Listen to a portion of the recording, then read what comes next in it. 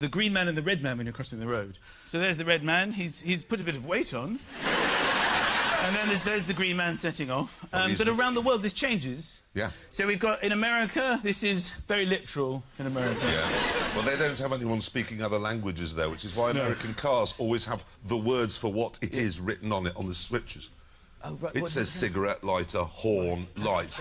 Whereas everywhere else in the world where there are other languages, it's symbols. Yeah. That's just how stupid they are. They are very literal like that. It's like, they call glasses, or spectacles, eyeglasses. They have to specify where they go on your face. No, but every other word is wrong. I mean, vest. No. No. Pants. No. No. And then it gets to cars. Sedan, hood, fender, freeway, interstate, sidewalk. Trunk. Trunk. Trunk. Trunk is on the front of an elephant, not the back of a saloon car, but they have no idea. Yeah. Gas. Gas. They call a liquid gas.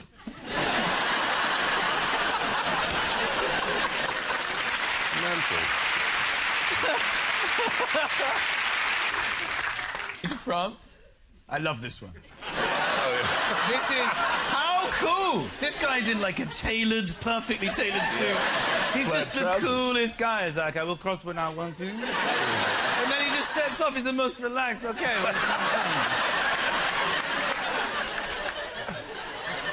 This is Germany. Here we have Germany. Look at that. Nobody move! Let us go! Very good. Do you know what's really annoying about all this? We've been doing Top Gear for 11 years and never thought to bring that up, and then you have on only your second show. And it isn't even a car show.